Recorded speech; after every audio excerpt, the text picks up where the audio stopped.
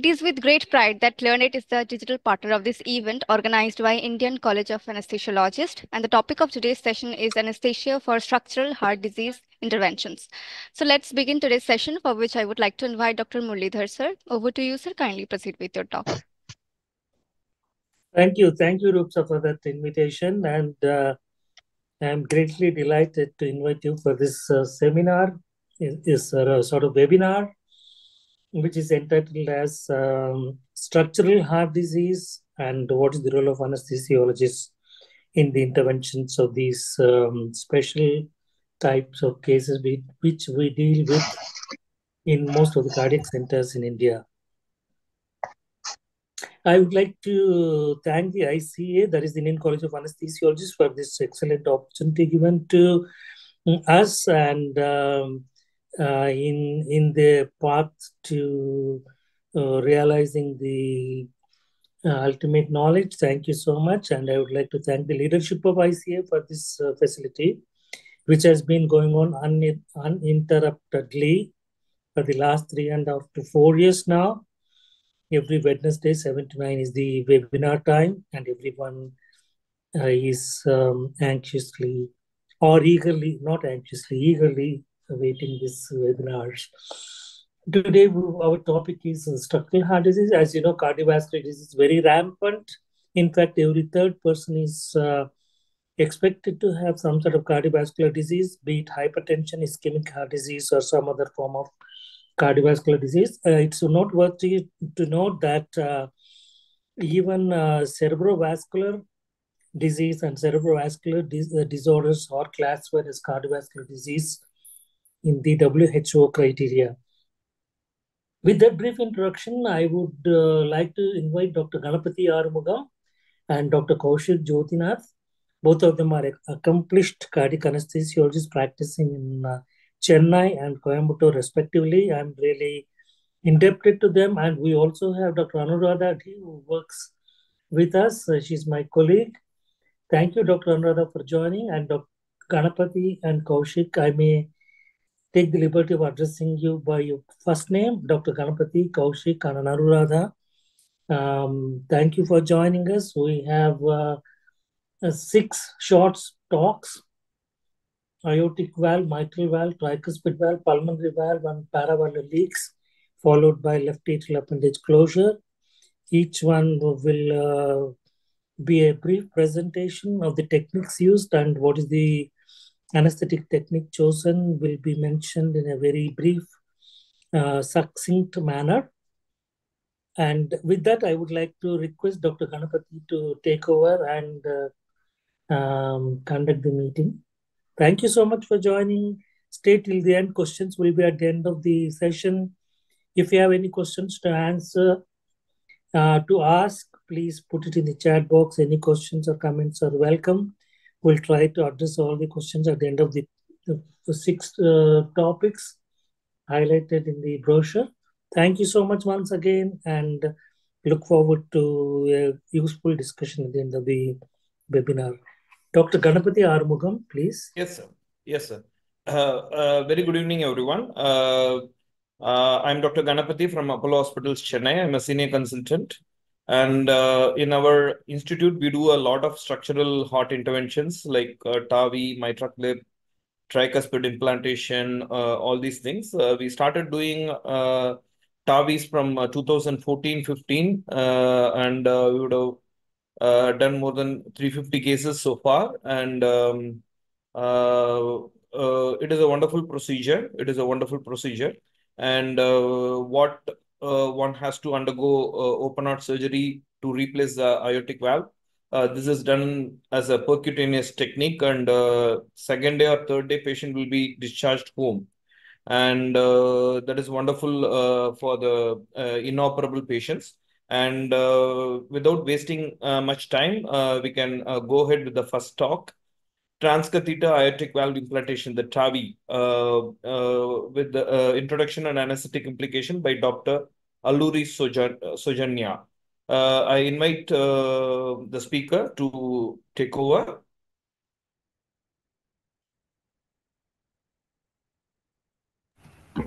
Good evening, sir. Can you share the screen? Yes, sir.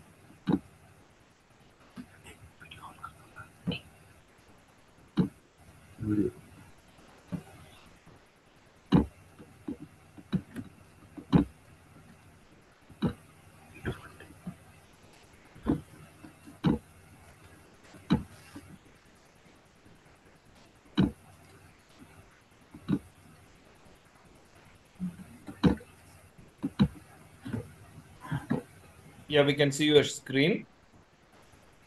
Yes, sir.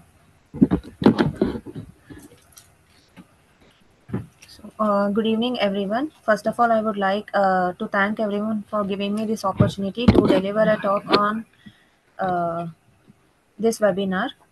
So, today's topic of discussion would be perioperative anesthetic management of transcatheter aortic valve implantation or transcatheter aortic valve replacement, TAVI or TAVR.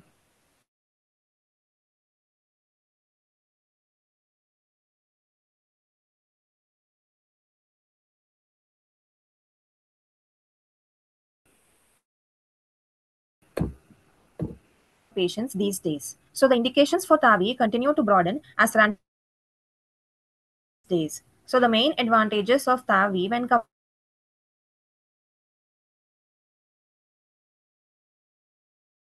to surgical AVR. Sojanya, your voice is breaking. Is it same with everyone? When compared to the surgical. The audio is not poor. Audio is not good. Sojanya, can you hear me?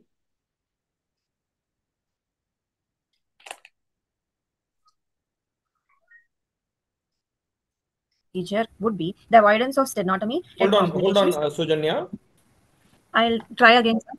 Yeah, I'm able to hear you, sir. Am I audible, sir? now I'm audible, but in between your voice is breaking.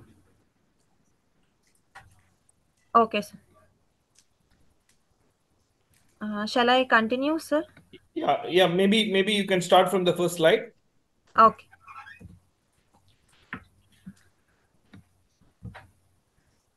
Perioperative anesthetic management of transcatheter aortic valve implantation or transcatheter aortic valve replacement. Although surgery remains the established choice for most of the patients with severe aortic stenosis, TAVI may be more suitable for an increasing proportion of the patients nowadays. The indications for TAVI continue to broaden as randomized evidence for the patients with different surgical risk profiles are emerging. What are the main advantages of TAVI when compared to surgical procedures? These are avoidance of sternotomy, avoidance of exposure to cardiopulmonary bypass and its complications, and expected recovery from the procedure. So, which group of patients would be selected more towards the group of transcatheter aortic valve replacement when compared to surgical AVR? Patients with severe comorbidities of age more than 75 years, with previous cardiac surgeries, with favorable vascular access, porcelain aorta, where cannulation and touching the aorta would be harmful, intact coronary artery bypass grafts, and any chest wall deformities like severe kyphoscoliosis with respiratory uh, deformities. Along with this, risk stratification also plays an important role in categorizing the patients whether to go for a TAVI or a SAVR. Most of the randomized controlled trials stratify the risk according to the Society of Thoracic Surgeons risk score and Euroscore 2. So the intervals are defined by the risk of death at 30 days after the surgery. Low risk is less than or equal to 8%, moderate to high risk is more than or equal to 8%. And the evidence for the use of TAVI first emerged in the group who were at high risk for surgery to the placement of aortic transcatheter valve partner A and B trials. The only absolute contraindication to TAVI is only the active endocarditis. Rest of all are relative contraindications which are based on patient-related and technical factors such as severe comorbidities or frailty with a life expectancy of less than 1 year, short distance between annulus and coronary ostium, and if there is any mobile thrombus in the ascending aorta. The other relative contraindications would be LVEF below 20%, severe vascular disease precluding safe placement of the introducer sheaths, cerebrovascular event within 6 months, and any need for emergency surgery. So this article, which is published in 2022, and emphasizes on advancements in transcatheter aortic valve implantation in patient selection and preparation. So we categorize the patient selection according to the pressure gradient, according to the flow across the stenosed valve in terms of stroke volume index, and according to the calcium score by CT assessment. This is the regular cath lab arrangement where we have undertaken the TAVI procedures. This we call it as hybrid operating room, where we can see the patient surgical table with a CM machine and an echo machine to guide the interventional procedures. This is the preparation table, the perfusion pump, which plays a main role in emergency situations. So what are the various approaches for TAVI? Transfemoral, transsubclavian, transaortic, transaxillary, and transapical. Transapical is a minimally invasive access through which the cardiac apex and directly through which the cardiac apex is accessed, and the valve can be directly placed antegradally. So the most common approach is through ultrasound guided puncture of the femoral artery and retrograde implantation of the device, which we can see through the yellow line. So this is the transfemoral approach. First, we usually access the femoral vessels through the ultrasound guidance, and then we have retrogradely placed the aortic valve in a retrograde fashion. The other approach, which is shown by the green arrow, is the subclavian approach, where we have accessed the subclavian artery. We can approach directly the aorta also, which we call as transaortic approach, transaxillary approach, which we have approached the axillary artery. All these above approaches are retrograde approaches, whereas transapical approach, which only can be accessed through mini sternotomy or thoracotomy, is the antegrade approach among all the approaches. So imaging plays an important role in preoperative assessment of TAVI patients. Gated cardiac CT has become the standard of care for patients undergoing TAVI for aortic valve, aortic root, and vascular access assessments. So it enables important anatomical and technical factors to be considered, and detailed evaluation of iliofemoral anatomy and suitability for the access route for TAVI with a preference for transfemoral approach, and assessment of anatomical and technical aspects of alternative access routes like subclavian, axillary, transcarotid, direct aortic, and transapical can also be assessed with gated cardiac CT images. Types of valves used in TAVI are balloon expanded valves, which include Sapien XT, Sapien 3, Advanced Life Sciences, and self-expanding devices, which include core valve, which we usually use these days. The other recently advancing valve, which is self-expanding device, is Portico and Accurate.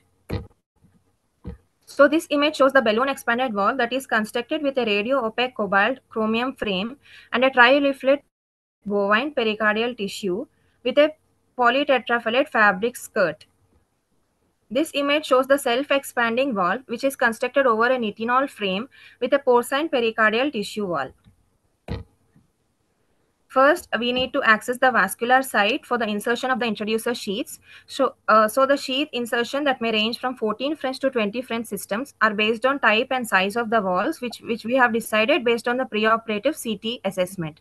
So the most common approach is percutaneous transfemoral, but this may be unfavorable for many of the patients with hostile peripheral vascular disease or aortic anatomies like porcelain aorta.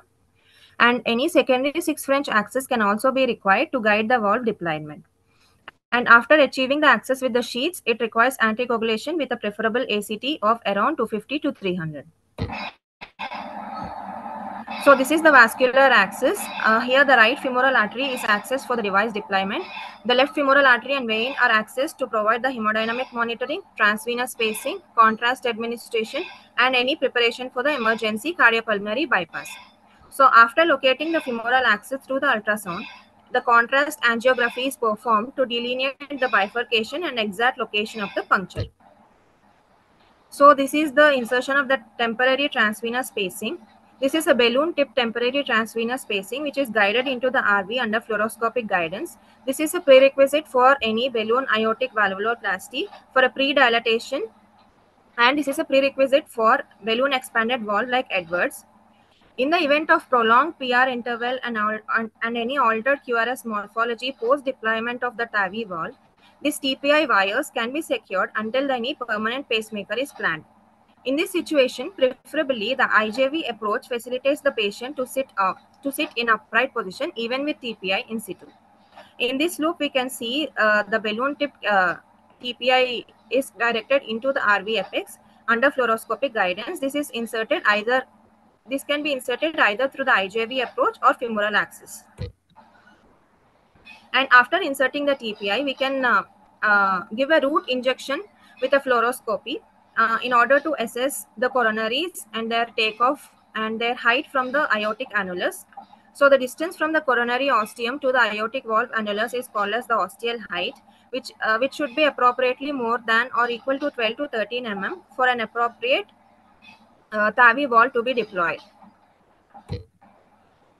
So this image shows the balloon aortic valvuloplasty, which is done as a prerequisite for a pre-dilatation. This is a case of severely calcific and stenosed native aortic valve, where a pre-dilatation is planned with a balloon across the valve, which facilitates easier transcatheter delivery. It usually requires the demand for rapid ventricular pacing during the phase of balloon inflation. So the rapid ventricular pacing can be achieved with the TPI valve, which we have placed as shown in the previous slides. So usually the rapid ventricular pacing can be carried out for a period of 5 to 10 seconds, where the systolic blood pressure or the mean blood pressure is brought down to about 40 to 50 mmHg, and this is usually done to stabilize or to pre-dilate with a balloon.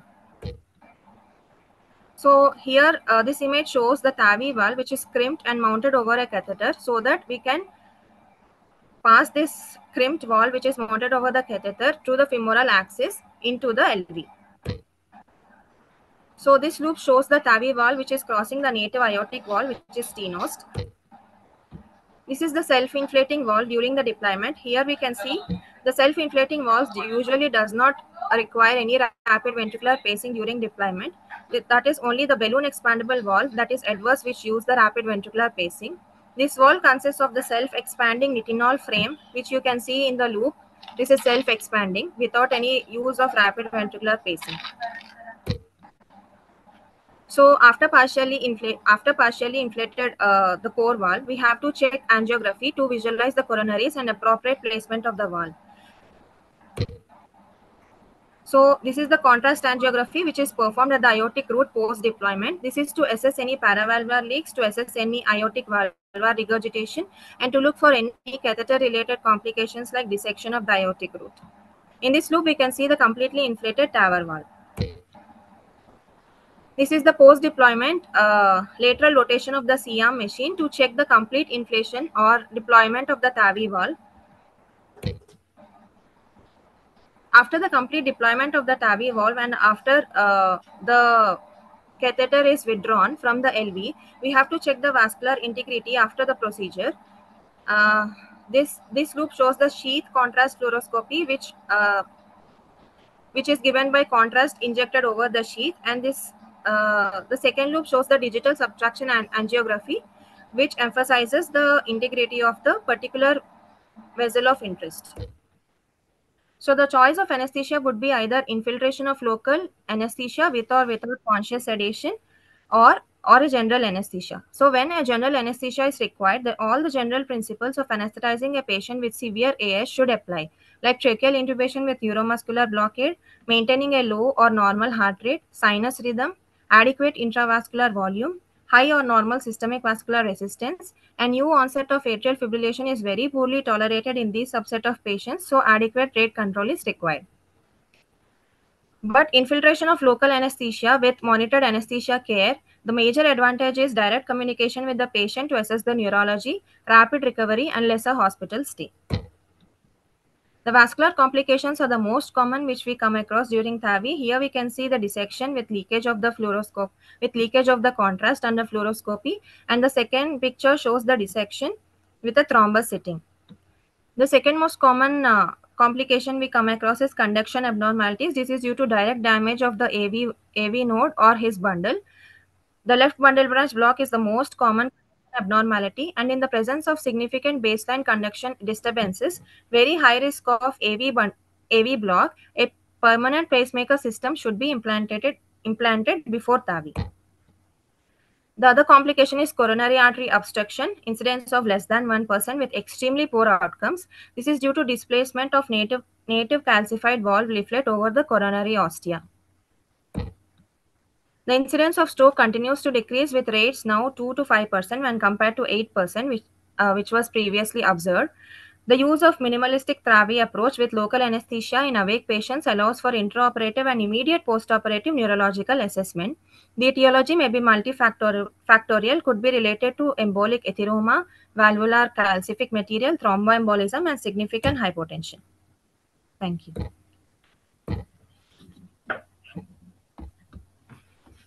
Yeah, it's a nice talk, Sojanya. And regarding this STS scoring,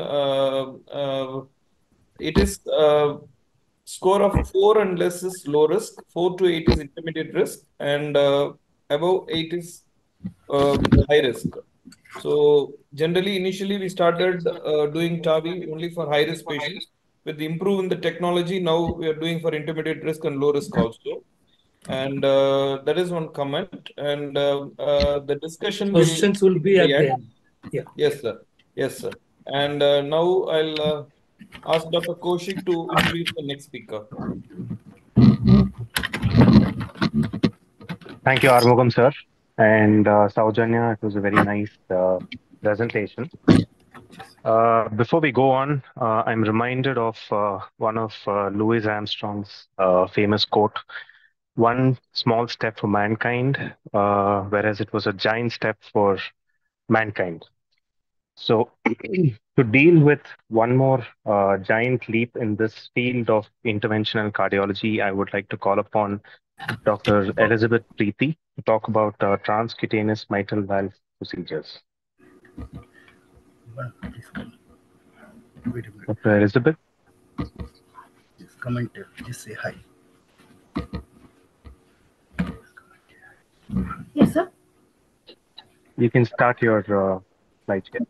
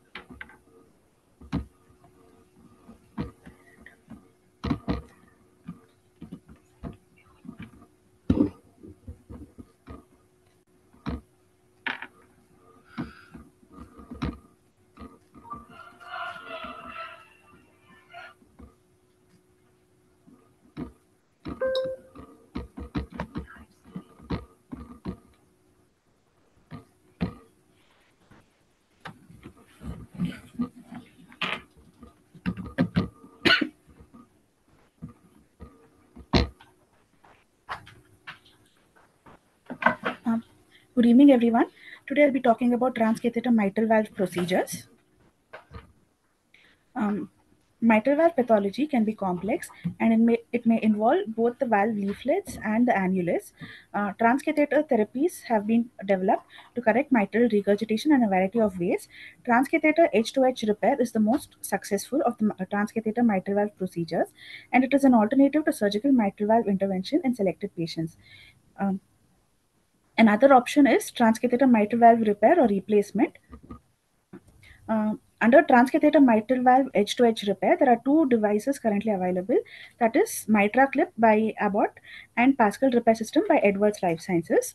Both these devices use a leaflet repair method that opposes the anterior and posterior leaflets at the site of the regurgitant jet, improving coaptation while creating a double orifice valve. This shows the image on the left shows the Mitra Clip system, and the image on the right shows the Pascal system. This image shows the double orifice mitral valve after application of the clip. Indications for transcatheter H2H repair are percutaneous reduction of significant symptomatic mitral regurgitation, that is more than 3+, due to degenerative etiology in patients who are high risk for mitral valve surgery.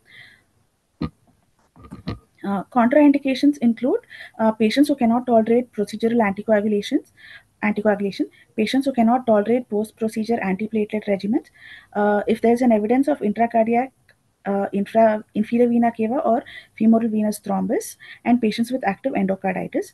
Relative contraindications include patients with a mitral valve area less than 4 cm square and unfavorable mitral valve anatomy, including leaflet calcium deposition. Perioperative management. Before proceeding with transcatheter H2H repair, a complete history and physical examination must be performed to evaluate the suitability for cardiac surgery repair. An anatomic assessment of the mitral valve is necessary to determine whether transcatheter H2H repair is feasible. Pre-procedural transthoracic echocardiography can determine the severity of mitral regurgitation and identify concomitant valvular disease. Treatment of severe aortic stenosis with TAVI should be first considered, as this may contribute to both symptoms and severity of mitral regurgitation. Preoperative 3D transesophageal echocardiography should be performed for a more detailed understanding of valve pathology. Favorable anatomy for degenerative mitral regurgitation consists of A2P2 prolapse or flail with a gap of less than 10 mm. Unfavorable valvular features include multiple jets, the presence of clefts near the leaflet prolapse, leaflet restriction, previous annuloplasty ring, or severe mitral annular calcification. Other unfavorable anatomic findings include thickened interatrial septum, hypertrophic cardiomyopathy with systolic anterior motion of the mitral valve. These are the echocardiographic features determining the suitability for transcatheter H2H repair. Favorable anatomy includes a central pathology located to the central portion, A2P2 prolapse, normal leaflet motion, leaflet length more than 10 mm, central MR jet, single jet, mitral valve area more than 5 cm square with a gradient of less than 3 mm Hg. Difficult anatomy includes multiple jets, multiple prolapse of failed segments, cleft near the leaflet grasp, restricted leaflet motion, severe mitral valve annular calcification. The steps involved in mitra clip are these are guided by transesophageal echo and fluoroscopy. First is the transseptal access to the left atrium, guided by echocardiography. Insertion of a steerable guide catheter and a clip delivery system into the left atrium. Then the clip is positioned in the left atrium, and the clip is advanced to the left ventricle, and the leaflets are grasped, and it is assessed for residual MR, and the clip is deployed. And later on, the catheter delivery system and the steerable guide catheter are withdrawn. This image shows the mitra clip in a closed position when the clip is opened and prior to release, and shows how the leaflets are grasped and how the clip is closed and the clip is deployed.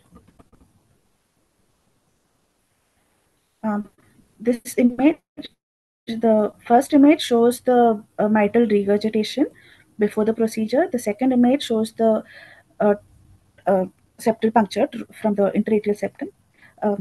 Then the lower image shows the reduction in the mitral regurgitation after the clip has been deployed. Anesthetic management for patients undergoing TER routinely involves general anesthesia with an endotracheal tube to facilitate comprehensive TE examination. The use of general anesthesia may underestimate the mitral regurgitation. Usually, invasive arterial monitoring is used. For patients with NYHA class 3 or above with heart failure, they might need pre-op optimization with the use of inotropes and vasopressors. The anesthesiologist should be prepared for potential complications, including intracardiac perforation, cardiac arrhythmias, air embolism via the delivery catheter. Significant reduction of MR will acutely increase LV afterload.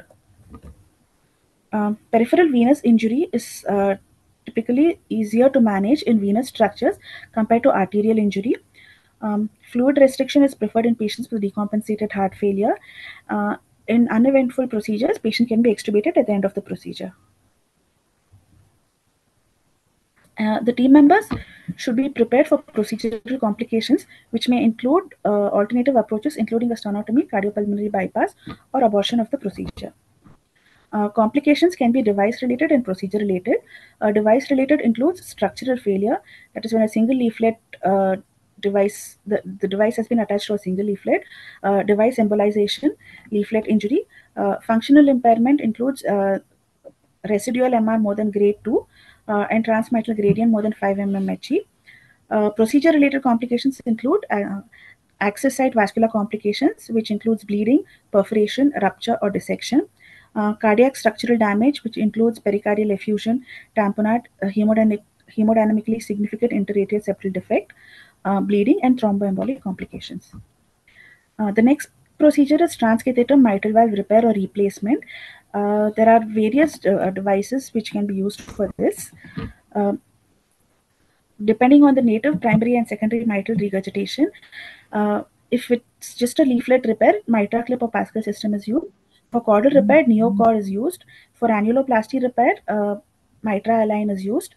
And for transcatheter mitral valve replacement, Edwards devices are used. This shows the various transcatheter mitral valve repair and replacement devices. The transcatheter mitral valve repair procedure includes transeptal access, and then the delivery catheter is positioned across the mitral valve annulus using fluoroscopy and TE guidance. The valve delivery begins by drawing back the valve cover to expose the ventricular disc. The valve seating is confirmed via echo. Valve delivery is completed by exposing and then releasing the atrial disc, at which time the valve is fully functional. In general, the transcatheter annuloplasty ring devices are used for secondary MR, while caudal replacement devices are used for degenerative MR. Anesthetic management for TMVR is similar to TER. Defibrillator paddles should be used in anticipation of iatrogenic arrhythmia from intracardiac wire placement. Standard induction and maintenance of anesthesia should be dependent on individual patient comorbidities. In addition to the risk previously mentioned in DER, the anesthesiologist should be prepared for complications that are device-specific complications, which are coronary sinus rupture, anchor disengagement and coronary injury, LV rupture and conduction disturbances, and device embolization. After uncomplicated implantation, most patients can be immediately extubated and monitored postoperatively. Distribution of mitral annular calcification. The degree and distribution of mitral annular calcification is an important consideration, as non-severe, particularly non-circumferential mitral annular calcification may result in poor device sealing, leading to paravalvular leak or device embolization or migration. And the left ventricular outflow tract also needs to be assessed. The risk of left ventricular outflow tract obstruction is influenced by several factors, including iotomitral angle, the size and shape of the left ventricle, septal hypertrophy, anterior mitral valve leaflet size, and prosthesis choice and positioning.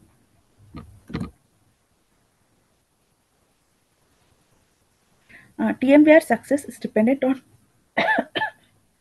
multimodality imaging, wherein echocardiography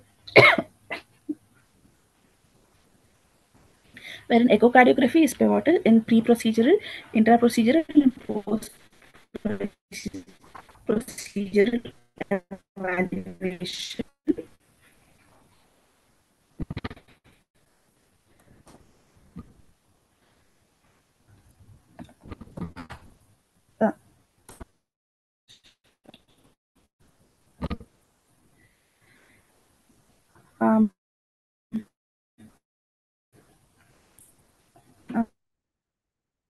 Your voice Dr. is Preeti? breaking.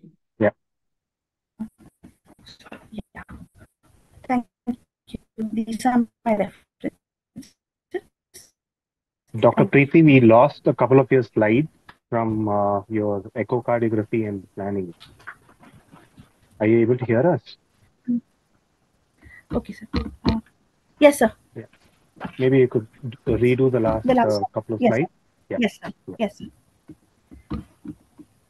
Okay, sir.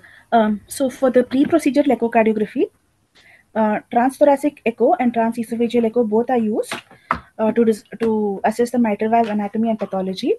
A successful procedure requires careful evaluation of the mitral apparatus, presence and distribution of calcification, relationship to the left ventricular outflow tract, left ventricle, left atrium, atrial septal, and basal ventricular septal anatomy, right right ventricular size and function, pulmonary artery pressure, and other valve lesions of clinical significance. Generally, for the accurate valve deployment, we usually use a transesophageal echocardiography guidance with fluoroscopy guidance. Multiplanar reconstruction has emerged as a promising adjunctive During deployment, several aspects are assessed, that is the valve anchoring, paravalvular seal, valve function, left ventricular outflow tract obstruction, right and left ventricular function, potential complications such as pericardial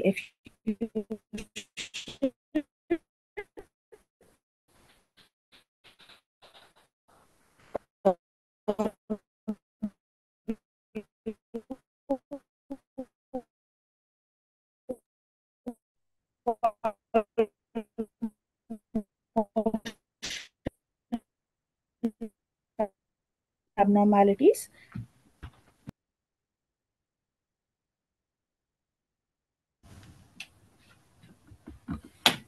Dr. Preeti? Yes, sir. Yeah. Again, I think we lost you on the last slide, but I think we just carry on with this. It was a very nice and elaborate presentation. Request Dr. Anuradha to please introduce the next speaker and carry.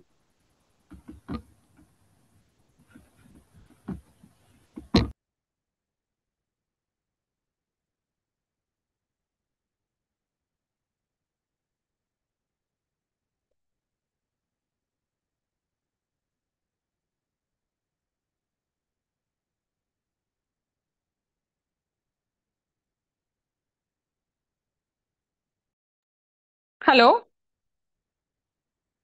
Yes, please carry Yeah. on. We Yeah. can hear you. Good. Yeah. Good evening, Switch on your everyone. video. Please switch on your video when you're Yeah, speaking. yes, sir. Yes, sir.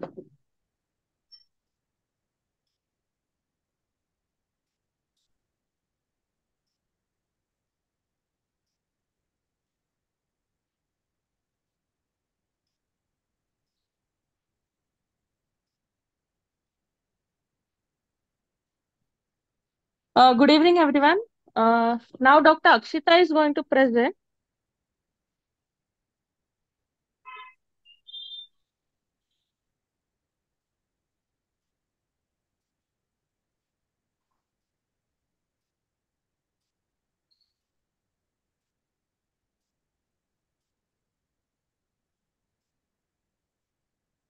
Hello. Yeah, as Hello. per the list, Good it is evening, Satish. everyone. Now Dr. Satish is going to present on, going to brief us on the percutaneous tricuspid valve interventions.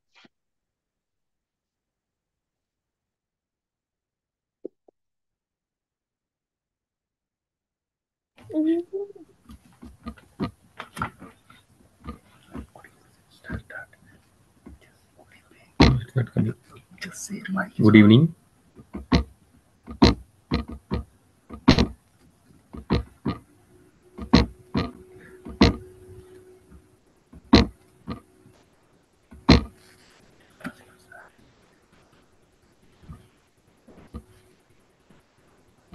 Good evening to everyone.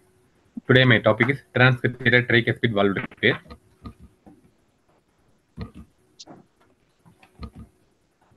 Coming to the basic anatomy of the tricuspid valve. The tricuspid valve consists of valve leaflets, chordae tendineae, papillary muscles, and annularly and RV myocardium. The tricuspid valve is a tri-leaflet with anterior septal and posterior leaflets of unequal size. The anterior papillary muscle is the largest and originates from the moderator band, while the chordae tendineae connect the papillary muscles to the tricuspid leaflets.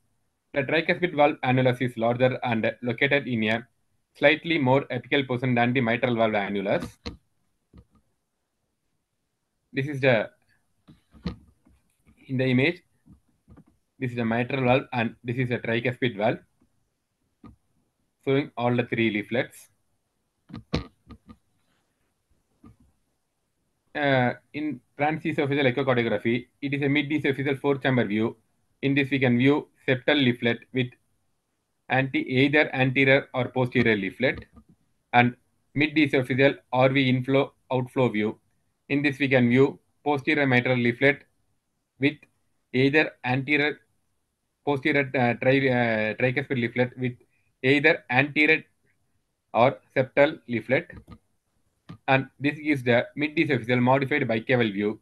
In this, we can view the anterior tricuspid leaflet and posterior tricuspid leaflet.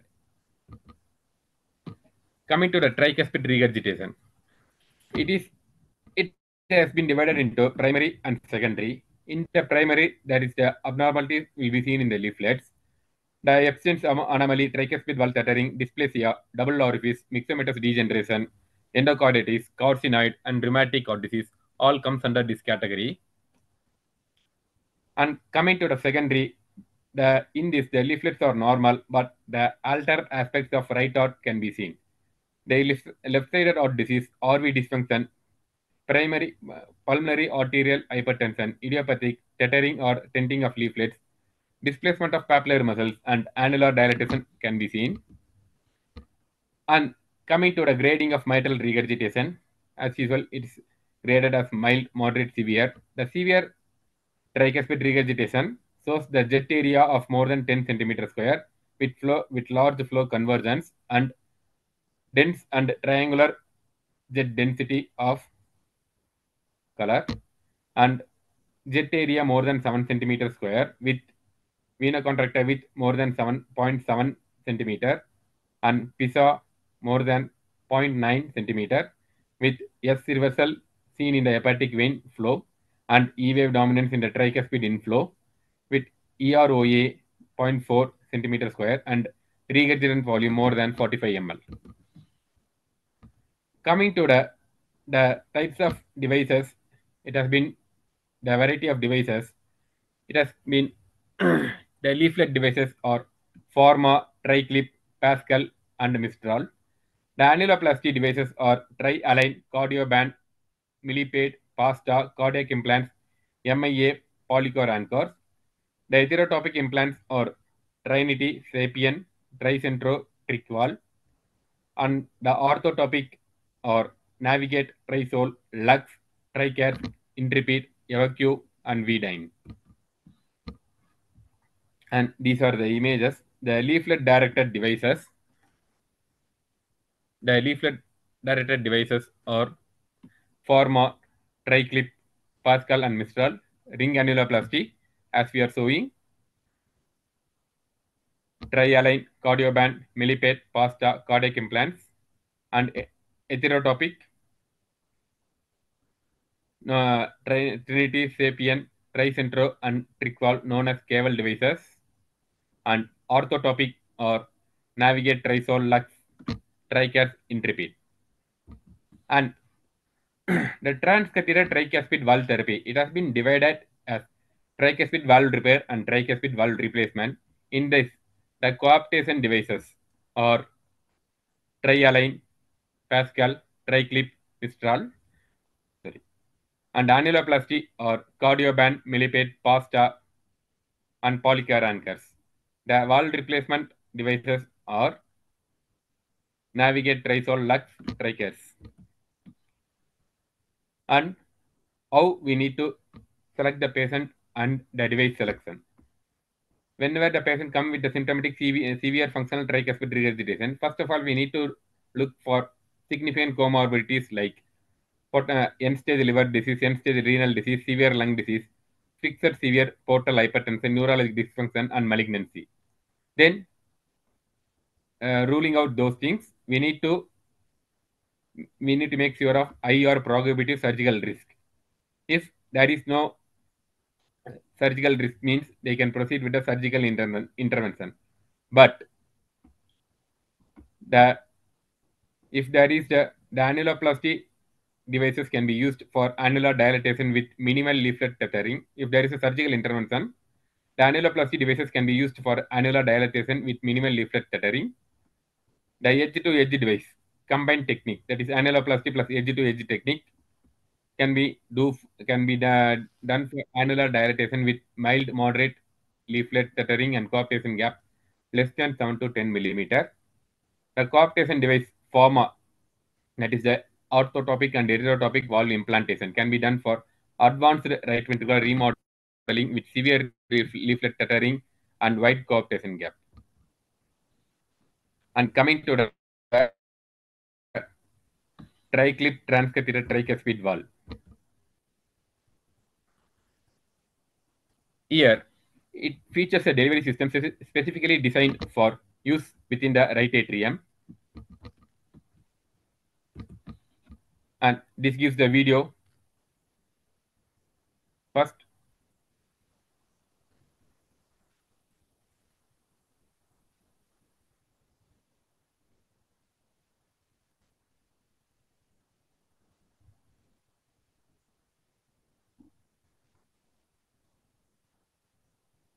And once the catheter has been inserted,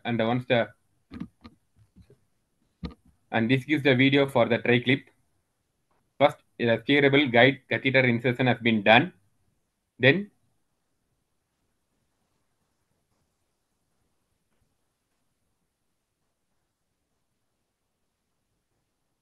my triclip has been delivered and proceeding into the tricuspid abnormal leaflet.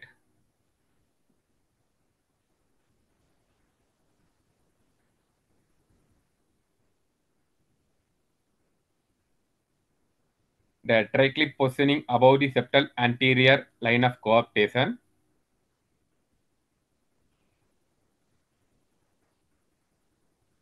And advancing the triclip into the ventricle.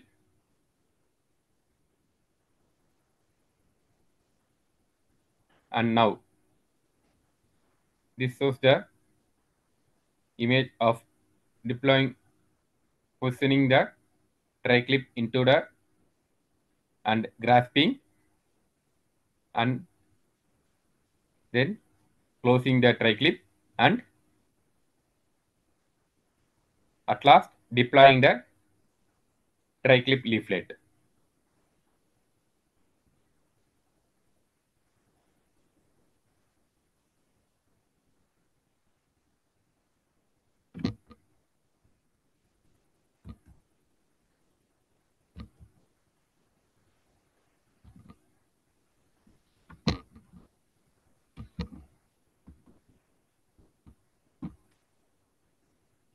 And next, I am showing the tri-align, which is here. The video showing the tri-align valve, tricuspid valve repair. The guide wire has been inserted through the IJV. And now the catheter has been inserted, and future material has been inserted, and now we are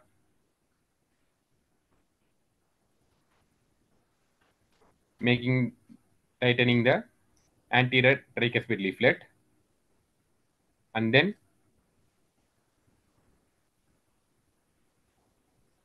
now posterior leaflet has been tied, and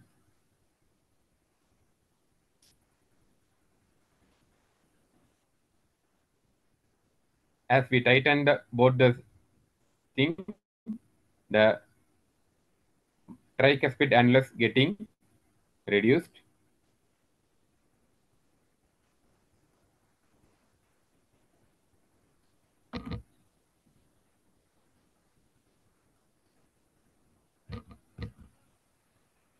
And coming to the Pascal, the Pascal repair system, it has also been used for both mitral and tricuspid valve. It includes a central spacer with adjacent paddles and clasps. This is the Pascal, and this is the thing that is used to deploy the Pascal system. It contains the guide seat, steerable seat, and implant seat.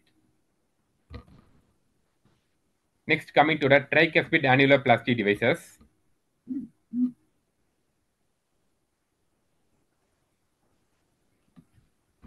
The cardioband tricuspid valve reconstruction system, it is a catheter-delivered annular reduction system that mimics a surgical annuloplasty.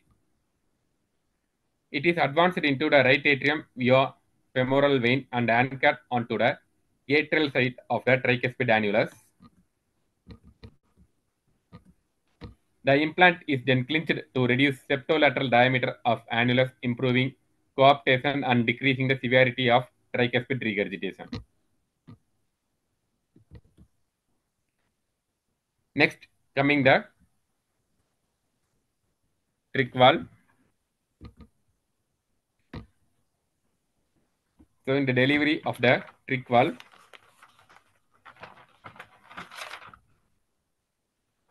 the trick valve is two self-expanding percutaneous arch valves customized to provide 10 to 20% of oversizing of the SVC and IVC. IVC valve protrude into the right atrium, preventing backflow, and SVC is funnel shaped with skirt covering the entire base of the valve.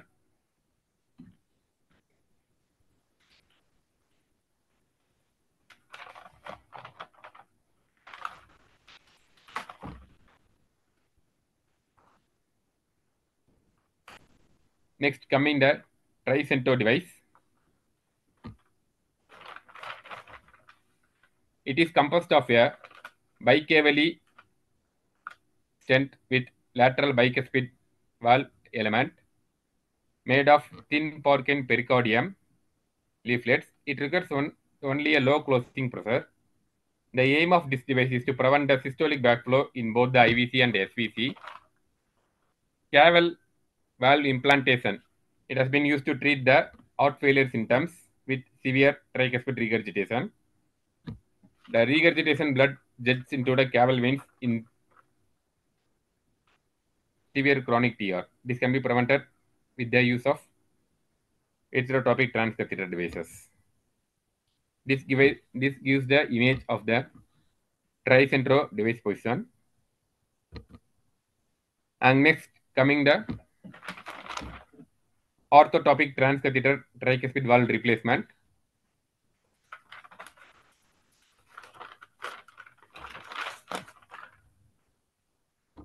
Navigate, it is a temperature safe memory nitinol wrapped stent inflow. The height profile is 21 mm. Truncated cone configuration with a diffuser effect. It is, and next comes the Lux valve. It is a self-expanding bovine pericardial tissue valve mounted on a nitinol stent frame. Transatrial approach through a minimally invasive thoracotomy. It's a self-adaptive stent to minimize paravalvular regurgitation. Annular devices require identification of tricuspid annulus, measurement of tricuspid valve perimeter and depth of annular tissue from leaflet endpoint to right coronary artery. For leaflet repair devices, adequate visibility of tricuspid valve leaflets with TE needs to be confirmed prior to patient selection. TTVA is performed with fluoroscopic and transesophageal echocardiography guidance. Femoral vein is used as the access site for system delivery into the right atrium. For some cases, we will use the IJV approach. During cardioband device implantation, TE guidance is used to determine the appropriate amount of annular reduction. Coronary wire is placed in the right coronary artery and can be used as a fluoroscopic marker for tricuspid valve annulus. Patients undergoing TTVA are typically at high surgical risk and have severe functional tricuspid regurgitation in setting of impaired RV function. Coronary angiography is performed after device implantation to confirm the right coronary artery patency. The procedure is done with the endotracheal tube intubation, general anesthesia with invasive blood pressure monitoring. Before taking in the patient, we need to take the proper history of the patient, and after shifting in, we need to put the IVSS, and with the standard induction and maintenance drugs, we can go for intubation. and can be maintained under general and IV anesthetics. Once after the procedure over, the patient can be extubated on the table. Coming to the complications of the procedure, or as usual for other valve repairs, there is a leaflet injury, leaflet rupture, and bleeding, and chances of arrhythmias are there. Thanking you. Thank you, Satish. It was a wonderful presentation, and you have explained it very beautifully with the help of videos. Thank you, Hello. ma'am. Thank you, ma'am.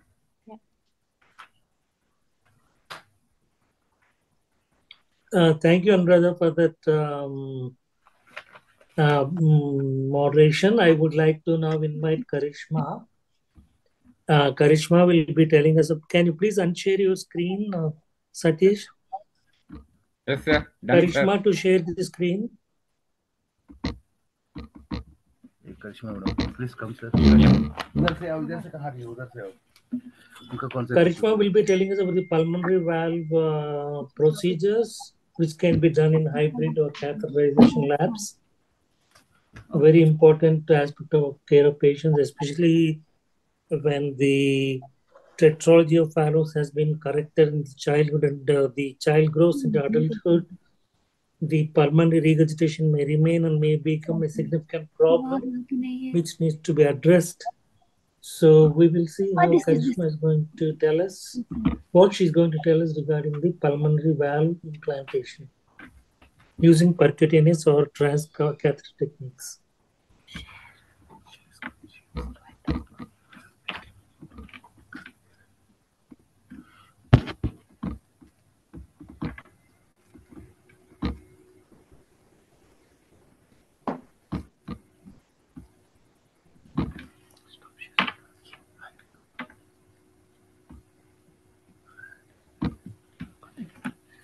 Good evening, everyone. I'll be talking about transcatheter pulmonary valve replacement. Transcatheter pulmonary valve replacement is a non-surgical alternative for pulmonary valve replacement in adult and teen patients with recurrent or native right ventricular outflow tract dysfunction after surgical repair of congenital heart diseases.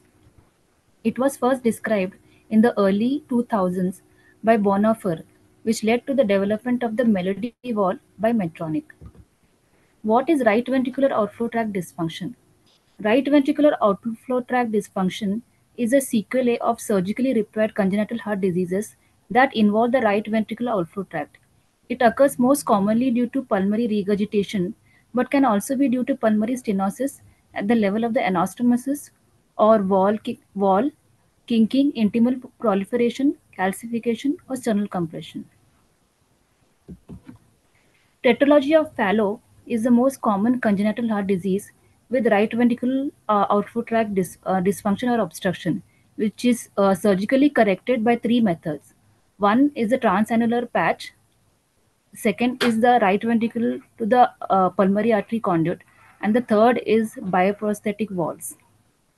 The problem with these three methods is that there is usually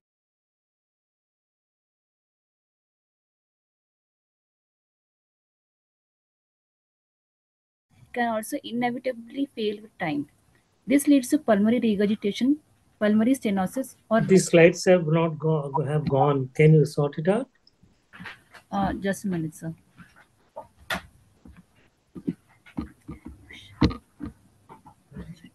Share the screen again.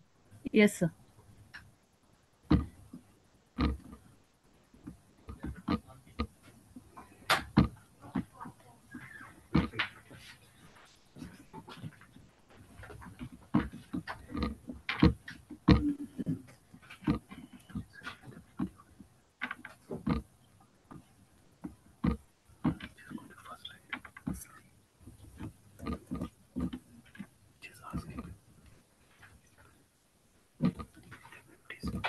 Is it visible now, sir, the slides? Yeah, visible now. Yeah, should I start from the first slide again? Hello? Yeah, you can go from here. Okay, sir. Okay, so I'll begin again. Sorry for that. So basically, transcatheter pulmonary valve replacement, it is a non-surgical alternative for pulmonary valve replacement in adult and teen patients with recurrent or native right ventricular outflow tract dysfunction, which usually occurs after surgical repair of any congenital heart disease. It was first described in the early 2000 by Bonhoeffer, which eventually led to the development of Melody valve by Medtronic.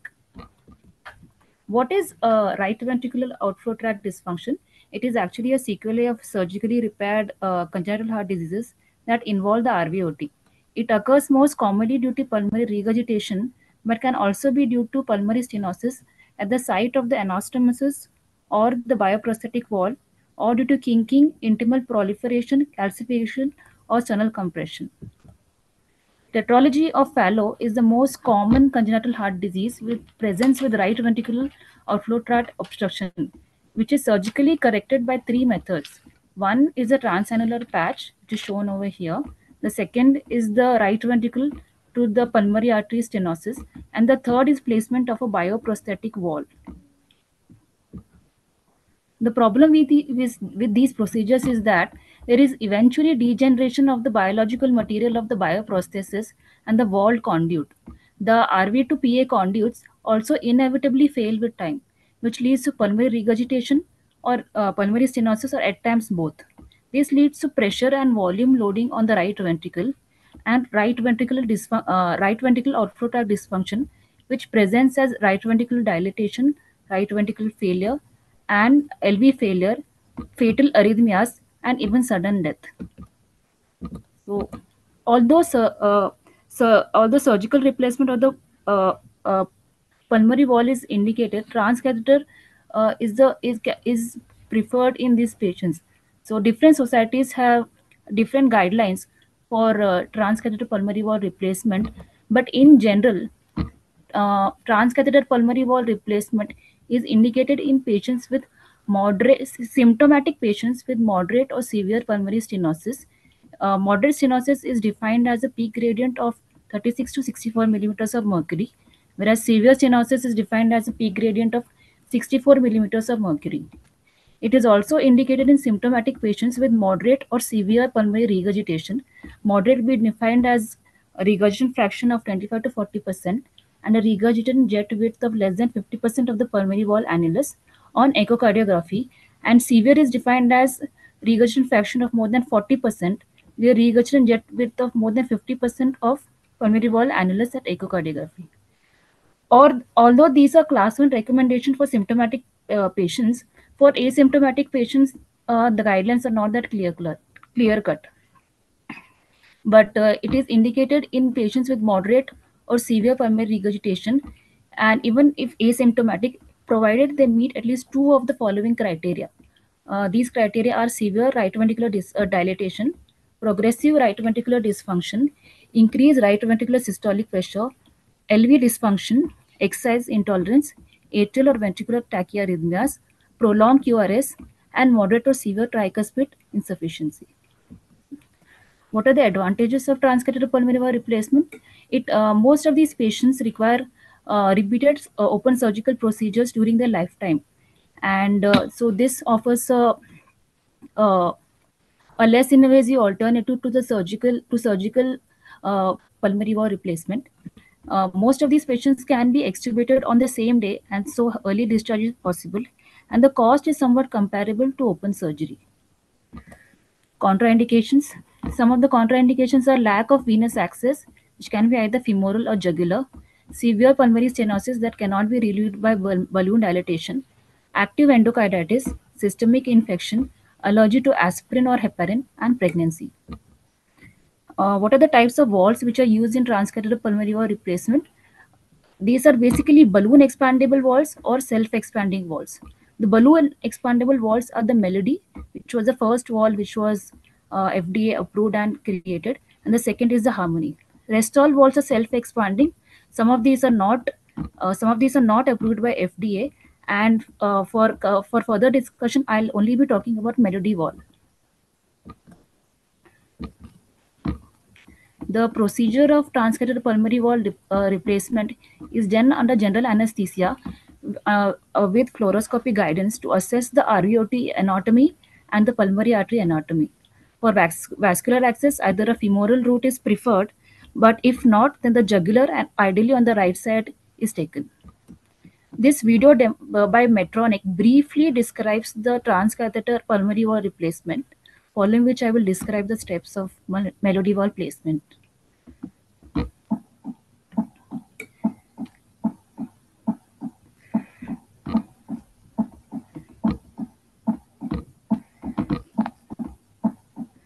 With Melody TPV therapy, an artificial heart valve designed specifically for the pulmonic position is delivered by a catheter without requiring open chest surgery through the body's cardiovascular system. During the Melody TPV procedure, a flexible catheter, the ensemble delivery system, is inserted into the venous system, most often into the femoral vein through a small access site in the leg. The Melody TPV is loaded onto the catheter, and the system is placed into the vein and guided to the desired location within the heart. Once the Melody valve is at the desired location, the system's proprietary balloon-in-balloon technology is inflated. Inner balloon first, followed by the outer balloon, to fully expand the valve with controlled and accurate placement. Once the Melody valve is expanded into place, it immediately begins to direct unobstructed blood flow from the right ventricle to the lungs, preventing regurgitation. The delivery system is removed, and tests are conducted to assess whether the valve is working appropriately.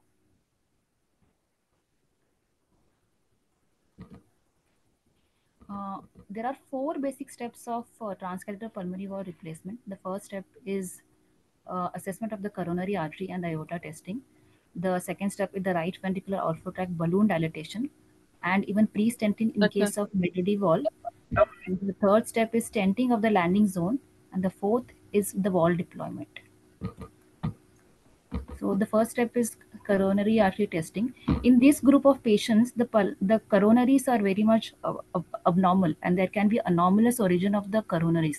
And hence, in the beginning, we do a coronary artery testing, and even during every step during valve placement and balloon dilatation, the coronaries are always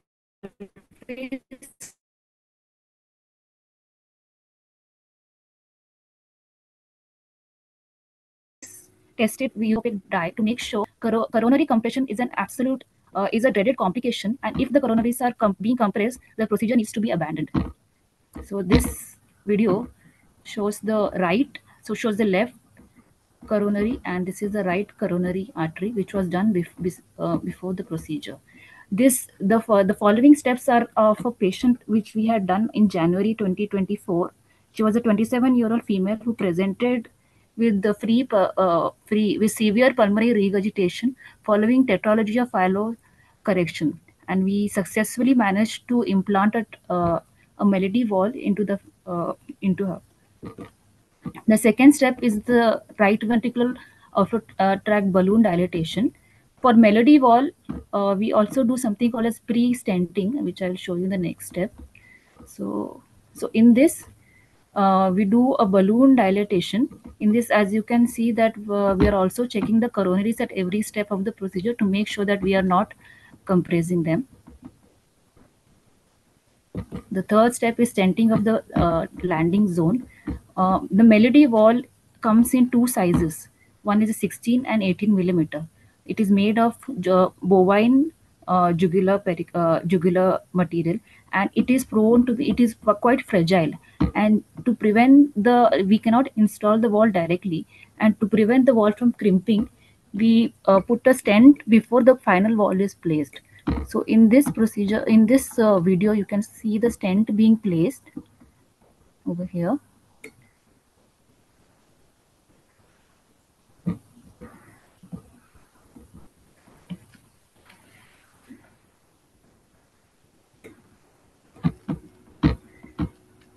This is the final placement of the stent. During this step, there is severe pulmonary regurgitation, which is to be expected following the procedure, but it gets resolved once the valve is in place. The final step is valve deployment. So this is the valve which is being deployed over the stent.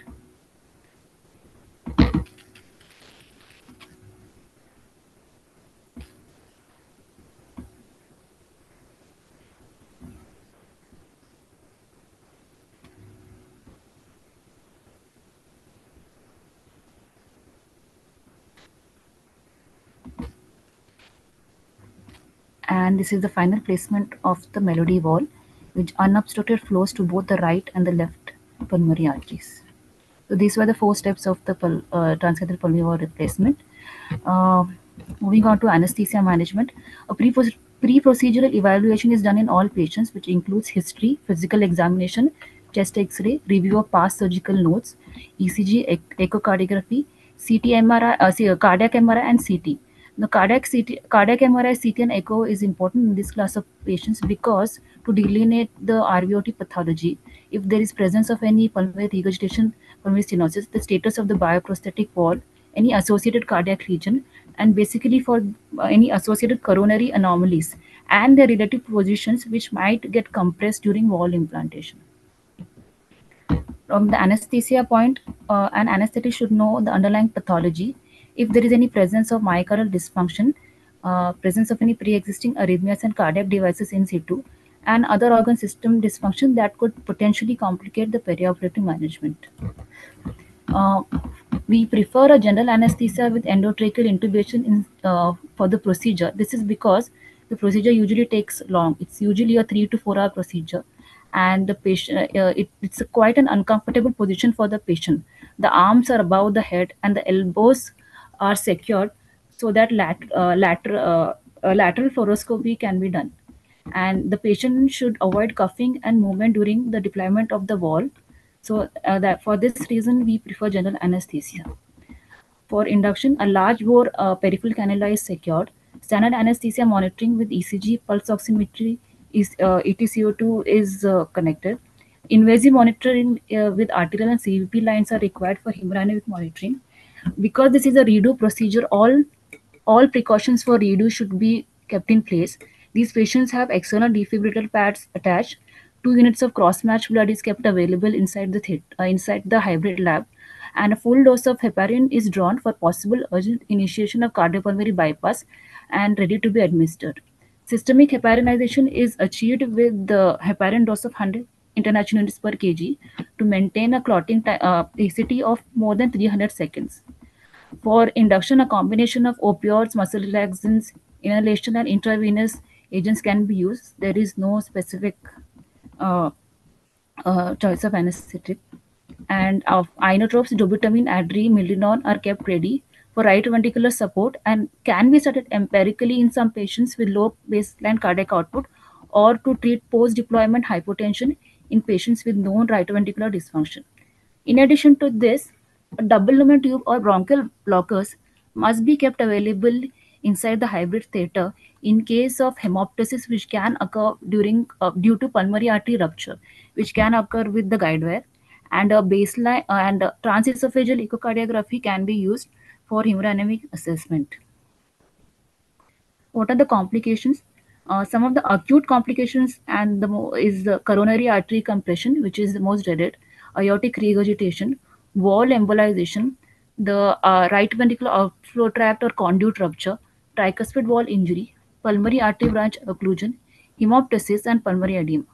Delayed complication, the most common complication is infective endocarditis, second being wall stent rupture, wall degeneration, and aortopulmonary fistula. Thank you. Thank you, Karimya, for that nice presentation. You showed us how to implant the pulmonary valve actually without doing the surgical procedure. Thank you so much. Now I will request Dr. Ganapati to get the fifth talk going on. Dr. Ganapati, please. Yes, sir. The fifth talk is percutaneous closure of paravalvular leaks, and with more and more valve replacements and TAVIs and surgical valve repairs, there is more and more possibilities of paravalvular leaks, where a redo surgery is very, very risky. Any redo cardiac surgery is a high-risk procedure. In that way, the percutaneous closure of paravalvular leak with that plugs or and plugs device is a very welcome innovation happened in the world. And now I call upon Dr. Akshita for talking on percutaneous closure of PVL. Yeah, can you share your screen, Akshita?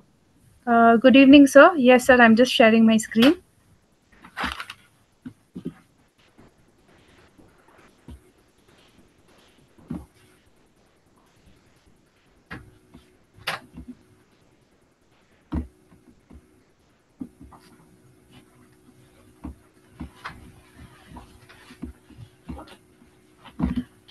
Is the screen visible, sir?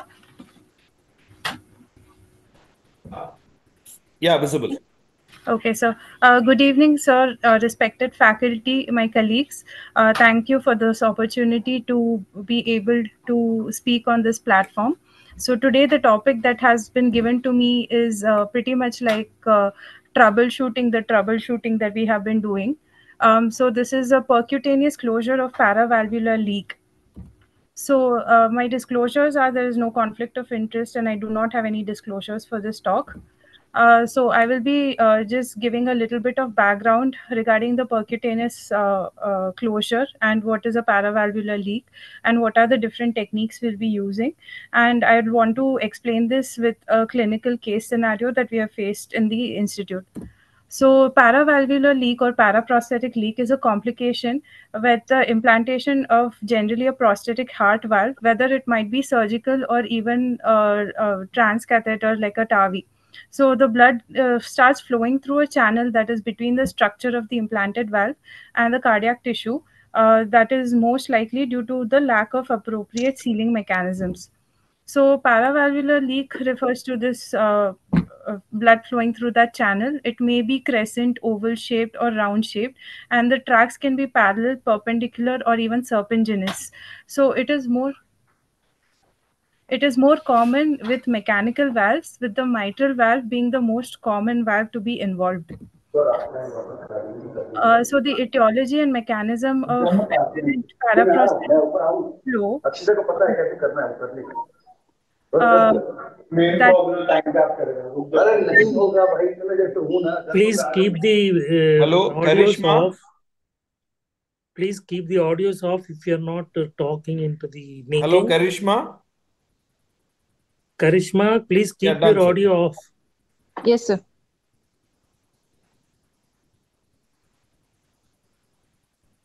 Okay, sir, Akshita, I'd like to proceed. continue.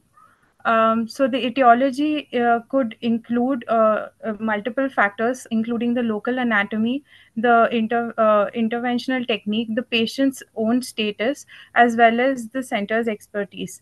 So in infection, friability, calcifications, and the annular anatomy could play a role in potential future paravalvular leaks, as well as the type of suturing that has been used.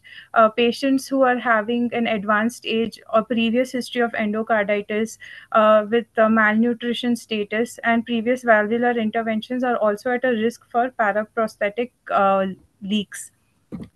So I'd want to continue with the patient profile that we had faced. This was a 45-year-old male patient who is a known hypothyroid and hypotensive, and he presented to us with post-operative day 5 of mitral valve replacement. Mainly, the main clinical picture being a very prolonged requirement for oxygenation and worsening respiratory distress, and a reveal of a regurgitant jet in the mitral valve, showing good valvular function, but there was an eccentric jet of 4 to 5 mm. So generally, when you have patients of paravalvular leak, they present with three main features. One is that they might be having hemolytic anemia, which would be seen by a decrease in hemoglobin, an increase in the lactate dehydrogenase levels, and also alterations in the retic count, as well as increase in the bilirubin and haptoglobin in the serum. Another presenting feature could be heart failure, depending upon the severity of the leak. That could be indirectly also detected by an increase in NT-proBNP or the natriuretic peptide. So another unpublished finding is that with a replacement or with a repair of a paravalvular leak, they have noted a certain amount of decrease in this BNP levels. The third things are symptoms of infective endocarditis, which could present with fever that is refractory in nature, with the usual symptoms of infective endocarditis. So now, when we are suspecting a patient with paravalvular leak, the next obvious step would be to arrive at a diagnosis. So echocardiography, both TTE as well as TEE, play a very important role in terms of diagnosing the paravalvular leak. In terms of TTE, it has suffers a disadvantage because we are not able to very well differentiate if it is a valve degeneration versus a panis or a paravalvular leak per se. So because of that, the TE has a distinct advantage, especially whenever you are finding difficulty with the presence of thrombi or pericardial fluid or acoustic shadows and artifacts coming in the way. When we are trying to diagnose paravalvular leaks, the following information we need to be looking at: the shape and orientation of the jet, the number of jets that are there, what is the maximum velocity with which the jet is flowing, and the presence of any distal flow reversals as well as pulmonary pressures, especially when we're assessing mitral paravalvular leaks. So this was the TEE image that we got initially when we were evaluating this patient. There are also other indirect markers of paravalvular leaks in case of any confusion. So in case of a mitral paravalvular leak, we will see that there is a decrease in the maximum velocity in the diastolic period, and there is also an increased mean gradient across the valve, more than 5 mm Hg. There might be an increase in the VTI across the valve with the LVOT VTI, the ratio of the mitral valve VTI to LVOT VTI, that will be more than 2.5, and there might be a tricuspid regurgitation with a maximum velocity more than 3 meters per second. When we are suspecting aortic paravalvular leaks, we will see that there will be a shortening of the pressure half time. There might be a flow reversal in the distal thoracic aorta. The regurgitant fraction will be more than 50%, and there will be a lack of a left ventricular end diastolic volume despite adequately functioning valve. This is another view in the TEE, clearly showing the regurgitant jet from the mitral valve.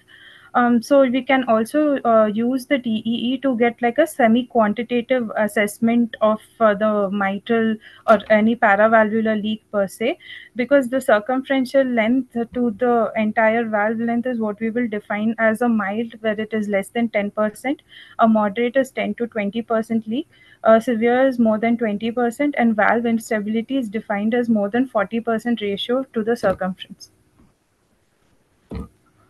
Additional tools that help in assessing paravalvular leaks is 3D reconstruction or intracardiac echocardiography or a multi-slice CT as well. So now, when we have diagnosed a patient with a paravalvular leak, the next thing that we need to look for is, based on symptomology, whether we want to further go ahead for treatment. Now, there might be a situation where you're confused whether surgery would be the option compared to a percutaneous evaluation. So there are some indications where surgery is the absolute must, and we should not consider percutaneous at all. And that would be when there is a significant dysfunction and valvular instability of the prostatic valve, there even infective endocarditis, and maybe if you also require a CABG along with the paravalvular leak closure. So a percutaneous one there are three ways that we access. This is the patient that required a mitral valve. So this access is generally through the femoral vein that happens with a transseptal puncture. This is generally the access that we use whenever there is a mitral valve paravalvular leak. The other access point is by femoral artery, which is a retrograde manner, and that we use generally for aortic paravalvular leaks. And when it comes to the third mode of access, it could be in a hybrid setup where we are utilizing the transapical, that is the apex, through the thoracotomy or even a percutaneous access. So here we can see that they had already put in, so this is more of an innovative type where we have a combination of fluoroscopy with TEE guidance for the paravalvular leak and placement of the device around it. Here we are seeing that they were trying to guide the catheter through after already performing the septal puncture. So in terms of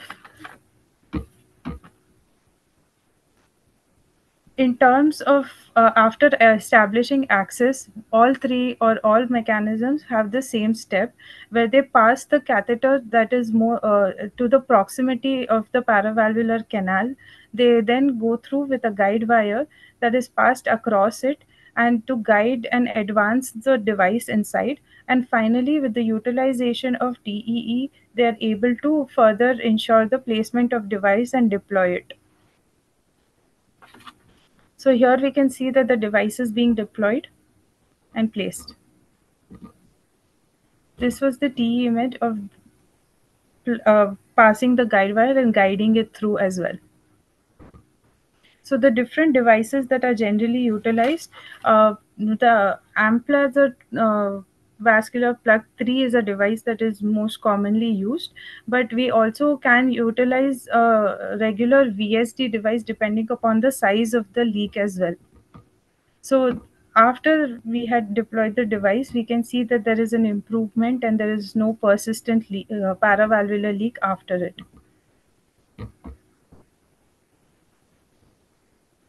So some of the complications that can occur whenever we are using devices are that it can result in a cardiac tamponade. The device itself can migrate and embolize, and it can further worsen the dysfunction of the prostatic valve because you might have a difficulty or cause an occlusion of the valve itself. You can cause a thrombus, and also it can become a potential site in the future for an infective endocarditis. However, we have to remember that echocardiography is one of the main things that are being utilized here, and it is utilized both in a pre-intervention through the guiding and also in the post-intervention phase. Pre-intervention because we want to do the cardiac assessment, to want to do the research for the infective endocarditis, the severity of the regurgitation, and the suitability of the paravalvular leak devices. During the procedure for septal puncture, for positioning the occluder for the normal function of the prosthetic valve as well, immediately to look for results and also to see if there is any residual leaks, also assess for any complications that are immediate and life-threatening such as a tamponade. Post intervention, we would want to see whether the position is still intact, if it is not migrating, what is the further functioning of the prosthetic valve, and whether if there is any relapse of the regurgitation, and if there are any long-term complications like infective endocarditis. So in terms of the anesthetic management, per se, there is no guideline in terms of which would be the best mode of anesthesia that would be utilized for this. While some textbooks argue that general anesthesia would be the way to go, in 2023, the Journal of Clinical Medicine, they had an expert panel on this. While some argued that general anesthesia would be the best way to go, especially when it comes for mitral leaks, versus aortic valves can be under local anesthesia, but per se there was no consensus regarding this. So thank you.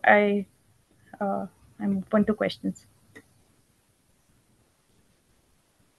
Yeah, that was a nice comprehensive presentation, Akshita.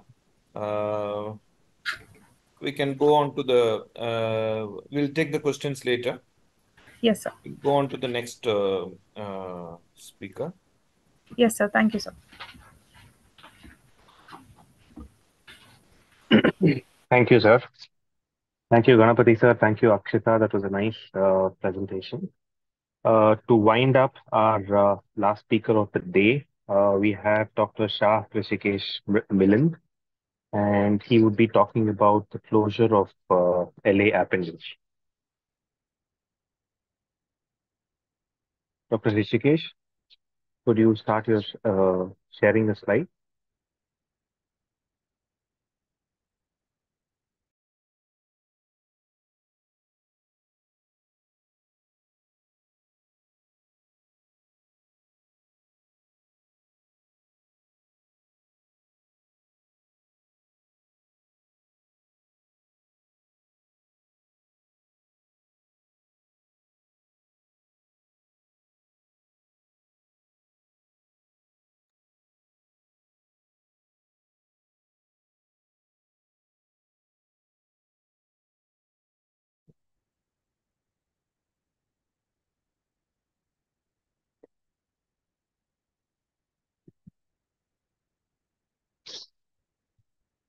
Dr. Rishikesh, you're not audible.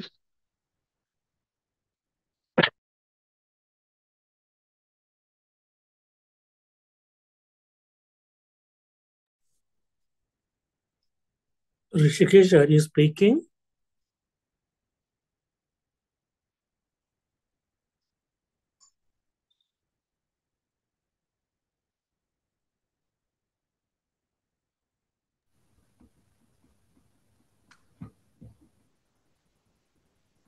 Not audible, sir. Yes, sir. Some issue is there. I will sort it out, sir. Am I audible, sir, now? Yeah, you are audible. Yes, sir. There are Yes, different types of left atrial appendage. You can start from the first slide. Okay, okay. Today we will be discussing what is LA appendage closure, imaging challenges in LA appendage closure, types of LA appendage closure devices, and anesthetic management. Different types of left atrial appendage are chicken wing shape, short neck chicken wing, wing sock, cactus, cauliflower, large double lobe LA appendage. Left atrial appendage is a significant source of left atrial thrombi, mostly in patients having chronic AF, non-valvular AF. It is generally treated with, to prevent the risk of stroke, it is generally treated with anticoagulants. But other alternative is mechanical left atrial occlusion. It has been used instead as an alternative to oral anticoagulation, because in oral anticoagulation there is increased bleeding risk. This is the TE image of left atrial appendage, and this is the pericardial space where where LA occluding device is kept. There are two most commonly used LA appendage device occluders. One is endocardial left atrial appendage occluder. Most common is Watchman occluder and implant, and other example is implants. Uh, uh, it uh, uh, it is used for LA ostial diameter of 14 to 31.5 mm, and it has around 10 coils. And it next is epicardial left atrial appendage occlusion. It is lariat suture delivery device. It can be used as endocardial as well as by combined approach, endocardial as well as epicardial.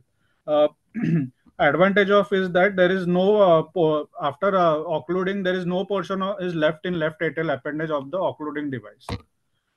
What are the indications of LA appendage closure? Are patients with AF who are at increased risk of stroke based on CHAD2 VAS score.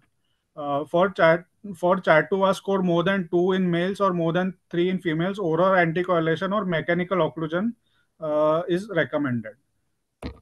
CHAD2 VAS score, it includes following like congestive heart failure, LV dysfunction, hypertension, age more than 75, diabetes mellitus, stroke, vascular disease, age 65 to 74, female sex category, female if it is there, it is 1 point. Maximum score is 9. Contraindications of LA appendage closure: if there is cardiac thrombus, there might be increased risk of dislodgement and embolization. Then inoperate anatomy of selected device, sensitivity to any components of the device, inability to tolerate post-procedure antithrombotic therapy and prior surgical repair. Or there is a presence of interatrial septal device. There is a recent myocardial infarction within the prior 3 months or an embolic event within prior 30 days. This is Watchman Flex, second generation Watchman device. This is an endocardial left atrial appendage occluder. This is inserted endocardially to occlude the left atrial appendage. What are the advantages of left atrial appendage closure? It is an alternative to oral anticoagulation. It reduces the risk of stroke. Then those in which bleeding risk is more, it used as an alternative. It reduces the bleeding risk.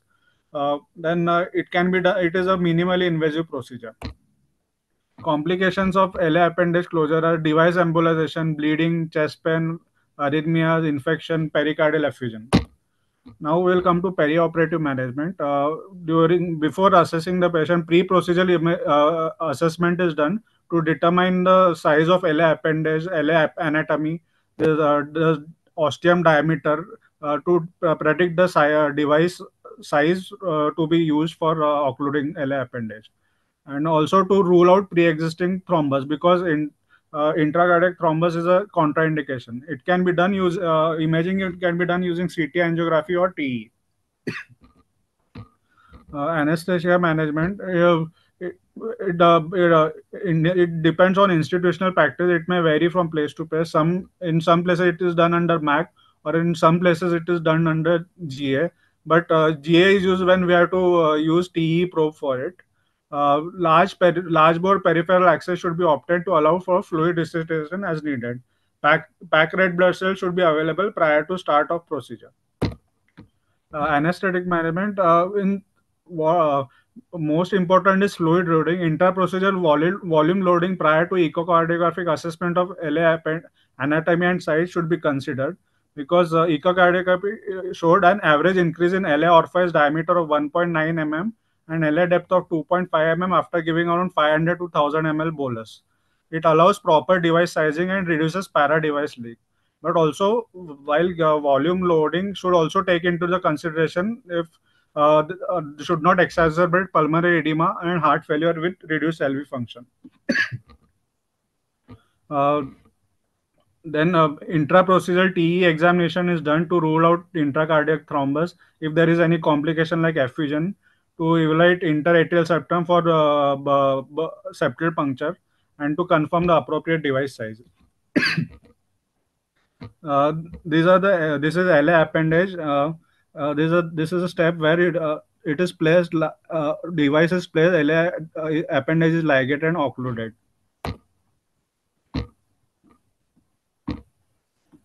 This is the procedure done in this. Device is being inserted, and then it is released inside to occlude LA.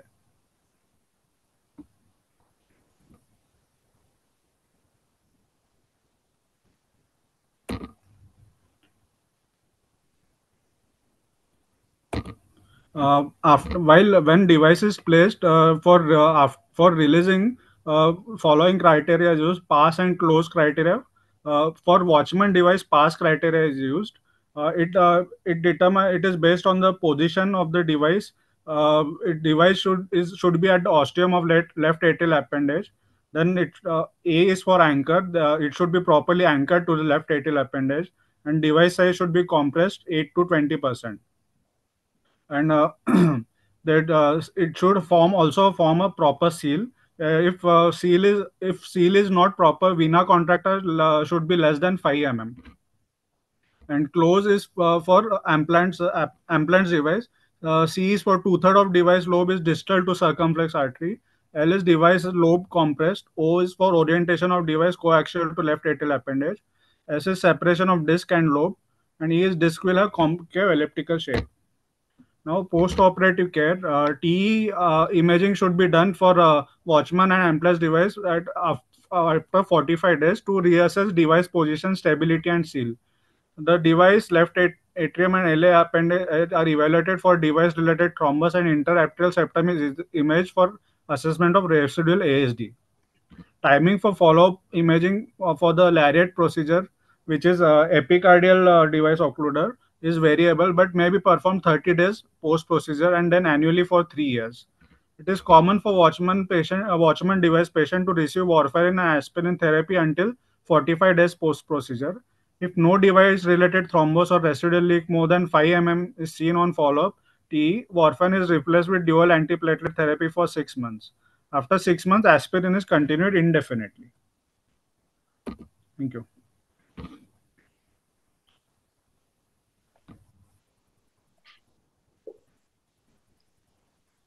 Thank you. Thank you for that presentation, Rishikesh. And I request all the Dr. Ganapati, Dr. Kaushik, Anuradha to unmute their mics and switch on their videos and look in the chat box and answer those questions. Please unshare your screen, Rishikesh. Yes, sir.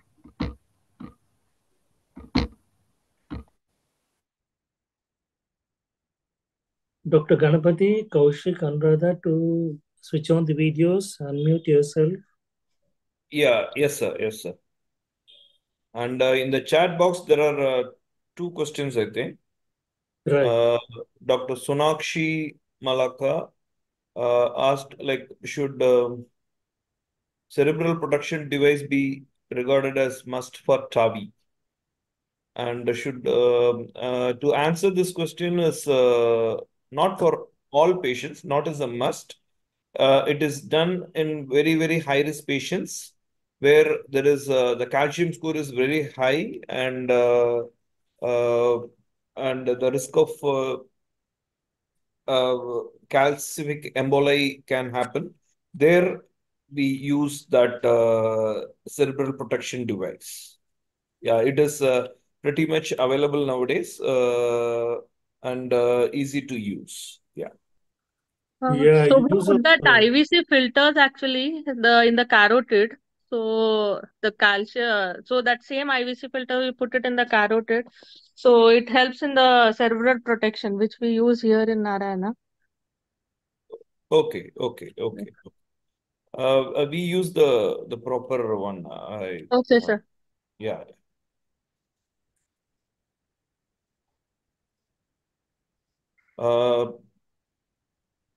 The another question is from Rupsa and institutional protocols in delivering anesthesia services for structural heart procedures would have been appreciable to share your experience with the audience. I felt less anesthesia, more cardiology in these presentations. Yes, we wanted like that because whoever is in general anesthesia population, a lot of people may not know about these procedures. That's why we wanted like this. And regarding institutional protocols, I have few comments on this presentations. Like initially the TAVI, we were talking about TAVI, and there are high risk, low risk, and intermediate risk. Generally, when we started TAVI, these procedures were for high risk patients. Then slowly after the improvement in technology, nowadays they are coming to intermediate risk, low risk. So that STS scoring system, what we routinely follow for cardiac surgeries. So less than 4 is low risk, 4 to 8 is intermediate risk, and more than 8 is high risk. And next to nowadays, because of the technological advancements, the approach for TAVI is 99% only transfemoral. And the second in common is transcarotid. We don't do transapical approach anymore. And another point regarding that speaker with the mitra clip, she put like a mitra clip in a mitral ring patient is difficult, but actually mitral ring and less than 4 centimeter squared, or especially if the mitral valve area is less than 3.5 centimeter squared, it is absolutely not possible to put a mitra clip because it almost halves the mitral valve area.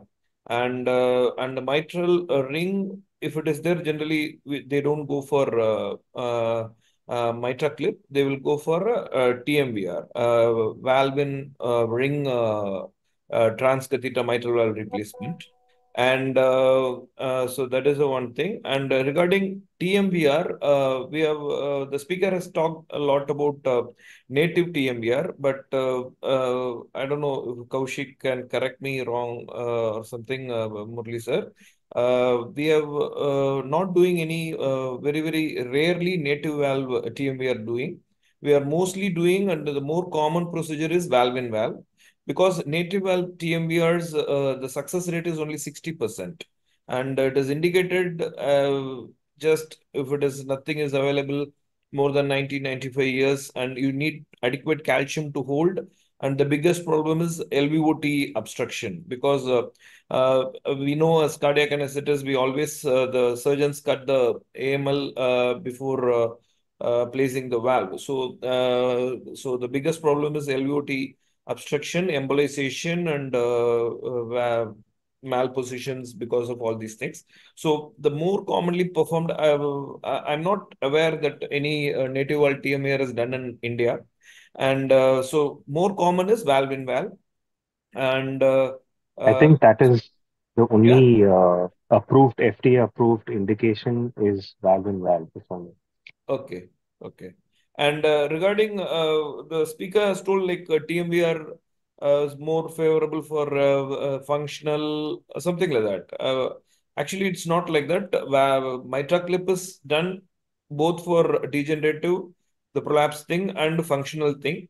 And TMVR also can be done for either the cause, but depending upon the anatomy and the thing.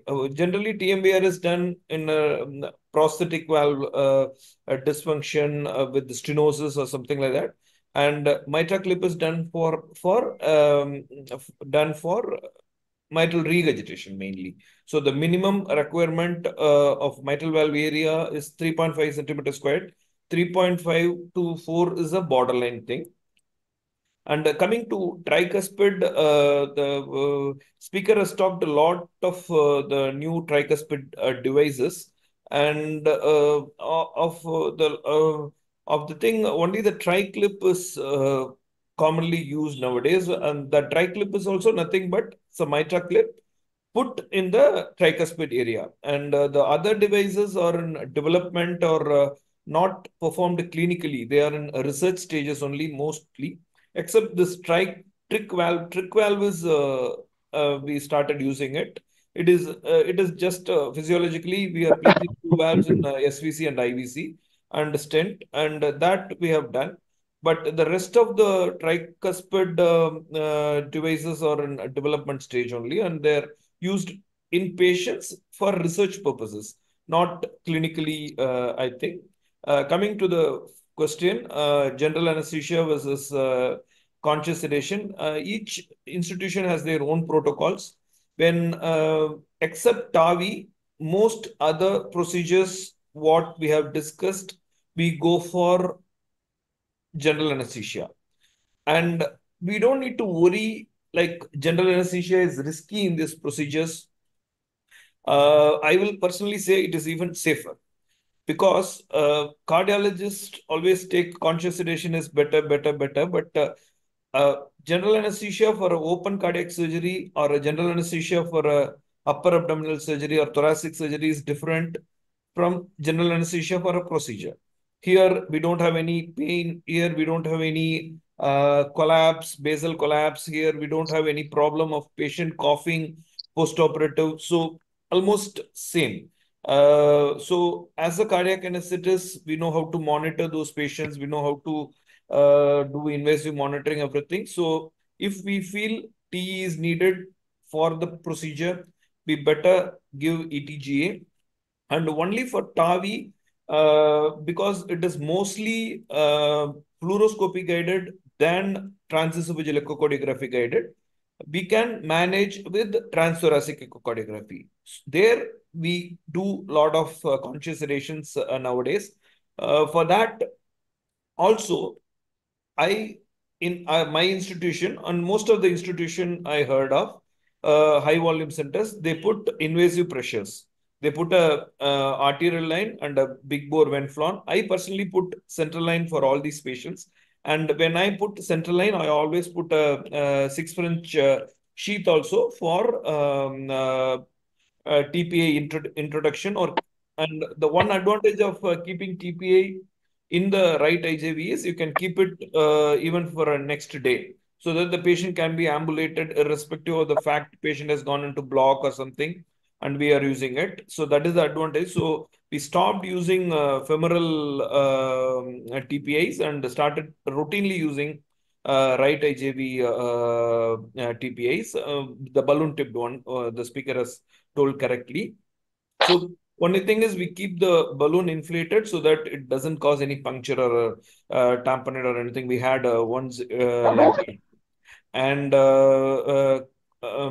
so the monitoring is same, and the pre-operative workup, everything is like a cardiac surgery, because any of these TAVIs still we do with the cardiopulmonary bypass pump standby, with the surgeon standby, and the whole OT backup team standby. So in that way, invasive pressure monitoring is must. And so whether it is conscious sedation or general anesthesia, we keep the monitoring as same. Conscious sedation, it is personal choice. People can use ventolin, midazolam, dexmedetomidine, propofol, mild propofol infusions, everything. Personally, I don't like the concept of only local anesthesia for TAVI, because we will be doing most of the times rapid atrial pacing. It is, we are stopping the heart of the patient, and it is impending doom of death. The patient will feel like that. So some form of sedation, mild sedation should be there. Under local anesthesia, it is to be avoided, because invariably, if you do rapid atrial pacing in awake patient pressure will come to 30-40. You can understand what it will be, his brain status will be. Patient will start moving. So that is not at all recommended. Patient should be adequately sedated at this point of rapid atrial pacing, and it is the duty of anesthetist. We should make sure the patient is not moving at that time. So that is one thing I will suggest for the only local anesthesia. Yeah, thank you, that's it. Ganapati. Thank you for your input. Do you have anything else to say? Sorry. Dr. Kaushik, you want to comment? Dr. Kaushik, what's your take on the presentations, and any comments or you'd like to say? Sir, very nice presentations. As one of the participants just pointed out, there was very less of anesthesia and lots of cardiology. And I think that is the entire focus of an anesthetist nowadays. They call it the minimalistic approach, especially for TAVIs. And Ganapati sir has spoken volumes about it just now. So, as far as an anesthetist is concerned, you optimize the monitoring and minimize the anesthetic exposure for TAVIs as much as possible. That's the philosophy for TAVIs. And the remaining sessions were really nice. Most of the techniques and all the other procedures also have been covered in depth. Leaves very little for me to add on. Thank you for being with us. Anuradha, you want to say anything? No, sir. Sir has covered everything. Yeah. Actually, all the points brought out by Ganapati and Kaushik are valid. Thank you so much. The point of the seminar was to bring out the technical details of the procedures, because not only we are giving anesthesia, we are also monitoring, and most importantly, we are doing the echocardiography. TE echocardiography is being done.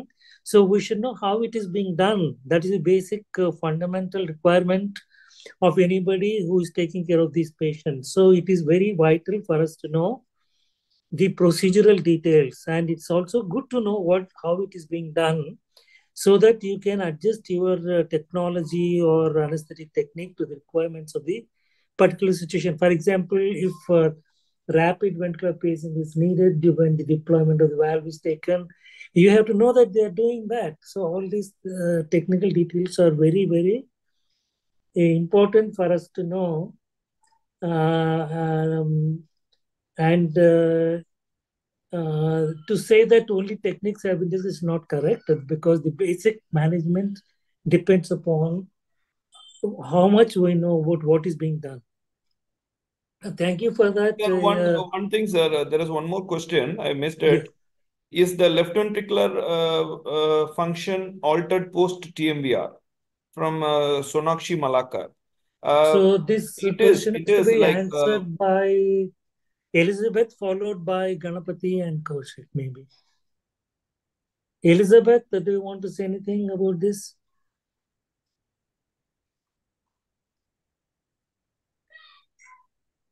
Sir, I'm not very sure about the answer, sir. Okay, Dr. Ganapati and Kaushik. Yeah, sir. Yeah, sir. Obviously, when you correct MR, there is afterload mismatch for the left ventricular function. So LV will struggle. Like that is like from MBR. So we have to support with some inotropes. But having said that, it is very, very easier to manage after a mitra clip or a TMVR, because we are not having a problem of myocardial preservation for a cardiopulmonary bypass pump. So we may run little bit of adrenaline or dobutamine to support the left ventricular function, but there is no myocardial preservation issue of a cardiopulmonary pump run here, Right, and the RV dysfunction won't be there. So it is easier to manage a patient with post TMVR or post mitra clip than surgical MVR. And invariably, 99 out of 100 times, I extubate the patient on table, whether it is a mitra clip or TMVR. Even though they are having bad left ventricular function, we will be able to extubate on table, or at the max half an hour into or 1 hour into CTICU or cardiac CCU. Yeah, I agree with that reply. Kaushik, do you want to say anything on this issue? Nothing, sir. I think adequately explained. Since it's being done without the use of cardiopulmonary bypass techniques, the catecholamine exposure post-surgery very lesser. So most of the times they have a much lesser stomach course in the ICU compared to the other surgical techniques. Yes, sir. Right. Thank you for that. I think we need to close the session because we just exceeded the time limit of 9 p.m. I would like to thank Ganapati, Kaushik, and Anuradha for being with us. And all the speakers, Saujanya, Elizabeth, Satish, Karishma, Ramani, and Rishikesh have done well. Thank you so much. On behalf of the Indian College of Anesthesiology, I would like to thank the leadership for this opportunity, and all the participants for your participation. And we'll meet you next Wednesday for another topic. Until then, goodbye. Thank you so much, Clarinet, for being with us. Thank you for the opportunity. Thank you, sir. Thank you so much. Thank you very much. And Good night, everybody. Dr. Jayashree, Thank you you want very to say much, sir. anything? Yeah, yes, because Yeah, please say. yeah, I wanted to thank all the moderators and the speakers for the excellent webinar. It was such a topic that could only be covered by them and no one else, and it was very, very interesting. And of course, the speakers were very good, and also the moderation done was excellent. We learned a lot. Thank you so much for joining this webinar and contributing to the ICA webinars. We are almost going to complete 200, so that will be a big event. Thank you very much. Thank you, Dr. Kanchi. I think before you leave, I want to say that tomorrow is World Women's Day. I would like to congratulate all the women. Yes. And you are one of the leaders. You are the topmost lady leader in the world. One of the topmost lady leaders. I would like to thank all the ladies present here. Yes. Tomorrow we'll be celebrating. Thank you so much. Absolutely. Okay, good night. Thank you. Thank you, dear doctors, for sharing such valuable insights. I hope you had a seamless experience. And looking forward to host you again very soon in another interactive session. Till then, stay safe and healthy. And once again, we wish you all a happy Women's Day in advance to all the stalwarts present over here today. Thank you so much. So with all your permission, we are signing off for today. Thank you, sir. Thank Till you, then, Ruksa. goodbye and take care. Thank you, Ruksa. Yeah, good night. Thank you.